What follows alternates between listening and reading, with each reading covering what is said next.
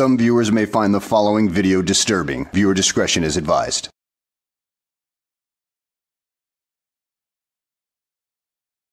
Well, hello and welcome back to the channel, everybody. In today's video, we find ourselves in a Kansas courtroom where a smooth-brained Sovtard, who is rather confused about the reason why he's there, attempts to go pro se against the advice of the judge and questions who the victim of this crime is. You know, the typical sovereign citizen BS. So let's go ahead and sit back, relax, and enjoy the show. Good afternoon. Your name, sir? David Walker. Yeah, it looks like he has two files. I see that. All right. We'll next take up two cases, both entitled State of Kansas versus David Wayne Walker, 22 CR 398 and 22 CR 508. All right. We'll first take up 22 CR 508. This is my case, Mr. Walker. You failed to appear in front of me on July 17th for your preliminary hearing control docket. Where were you that day? It's safe for sure, sir. Well, it's a safe bet that you weren't at your last court appearance. Otherwise, you wouldn't be here right now. Okay. Well, I issued a bench warrant bond forfeiture and set a new bond in the amount of $10,000 cash or surety.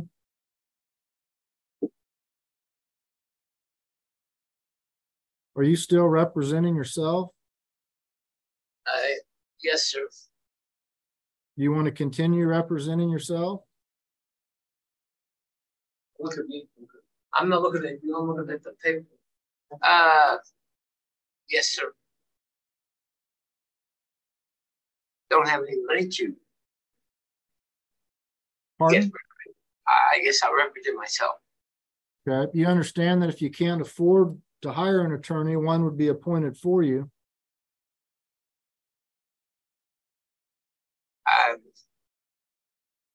I don't know what he would do for me. Well, Sovtard, yeah, a lawyer would be able to represent you in a court better than you could ever do because, well, they've actually studied the law. So you might want to take advantage of that. But I have a feeling possibly that he won't do that. So let's continue on. Okay. Well, he could provide you legal advice and perhaps advance any defenses you may have had. But if you want to represent yourself, you have that right. I just want to make sure you understand that if you can't afford an attorney and would like to have one represented you, I would appoint one for you. Do you understand that? Yes, sir. And you wish to continue representing yourself? Yes, sir. Are you stupid or something?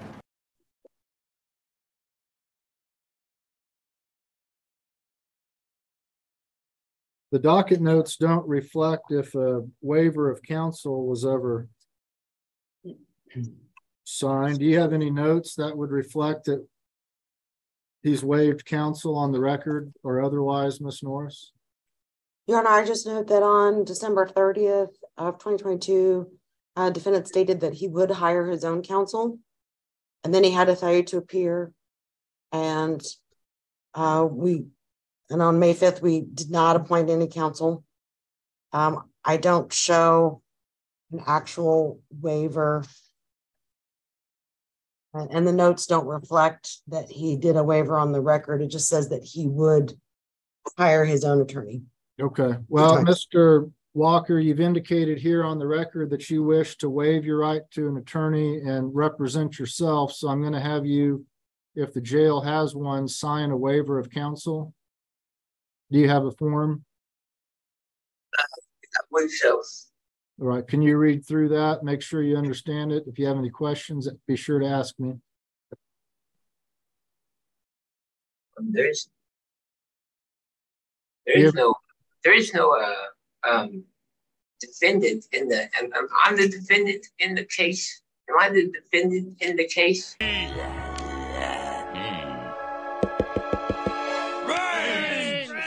Are you just now figuring that out? I mean, the orange jumpsuit wasn't exactly a dead giveaway. I mean, what could have made you figure this out?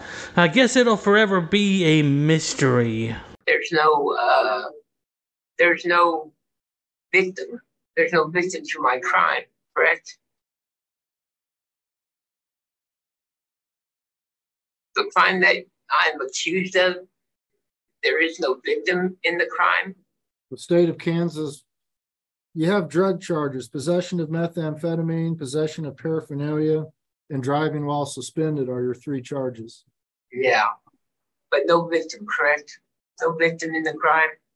No victim. Oh, no victim, no crime. That fallacy is so damn passé. The reason why these laws exist is to prevent things from happening to people. Let's just give you a little scenario. Say you're going down a street and there's a red light there.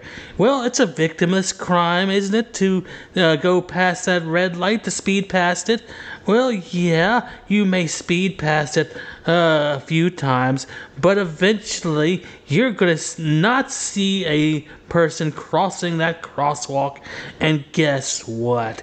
You got a victim on your hands. And you could have prevented that situation by realizing, well, that the laws are there for a purpose, and because you acted like an idiot, somebody has been expired. I'm not sure I understand your question and what that has to do with your waiver of counsel. Well, I'm the defendant. There must be someone making a claim that The state of Kansas is making the charges against you, Mr. Walker. The state of Kansas is the victim. The state of Kansas charged you with these crimes. Do you wish to represent yourself, or do you wish to have an attorney representing you? I will represent myself. Did your parents have any children that lived? Sir, yes, sir. I bet they regret that. And you've got a waiver of counsel in front of you, correct? Yes, I suppose so. Why do I need to sign? Why do I need to sign it? Why do I need to sign this? Because I like to have it documented in the file that you understand that you have a right to have an attorney representing you, and that if you can't afford to hire one, one would be appointed for you.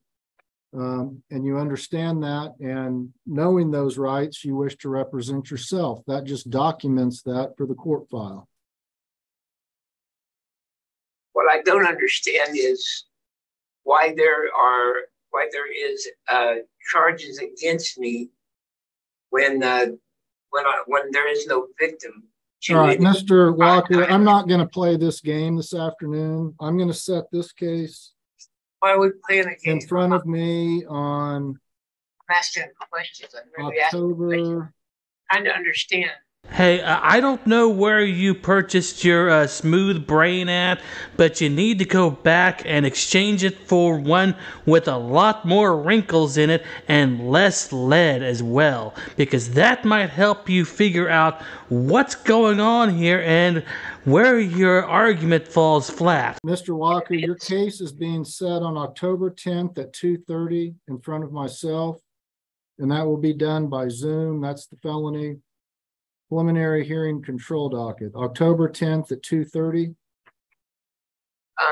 Your Honor. You got a $10,000 cash or surety bond on that case. Yeah. I was wondering if I would be able to have access to certain legal things to be able to put my case up. Yeah, smooth brain, something like a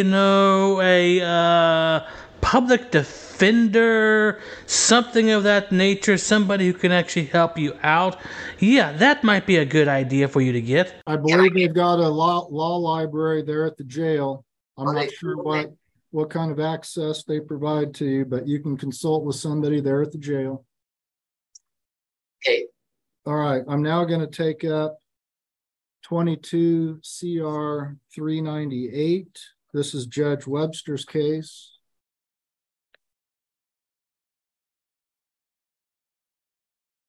Looks like he failed to appear in front of her on July 31st.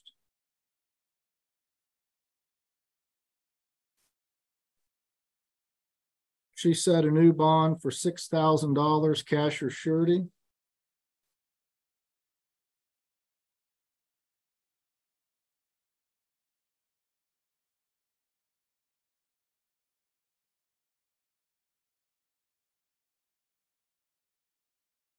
You've already had a first appearance, so I'm going to set this in front of Judge Webster on October 30th at 9 o'clock in the morning. That will be by Zoom, October 30th at 9 o'clock in the morning. So again, your bond is $6,000 cash or surety. Anything else on this case, Ms. Norris? No, Your Honor, thank you. Your Honor, was the time for court on October 10th for 22 CR 508, was that 2:30? That's correct. Just clarifying. Thank you, Your Honor. All right, we'll be in recess. Mr. Walker, you are excused. Thank you. Well, dude, apparently you're going to be going to trial, going pro se, and, well, I wish you luck on that, because a man who represents himself in a court of law has a fool for a client. Well, at any rate, guys, I hope you enjoyed the video. Thanks for watching, and I will see you on the next one.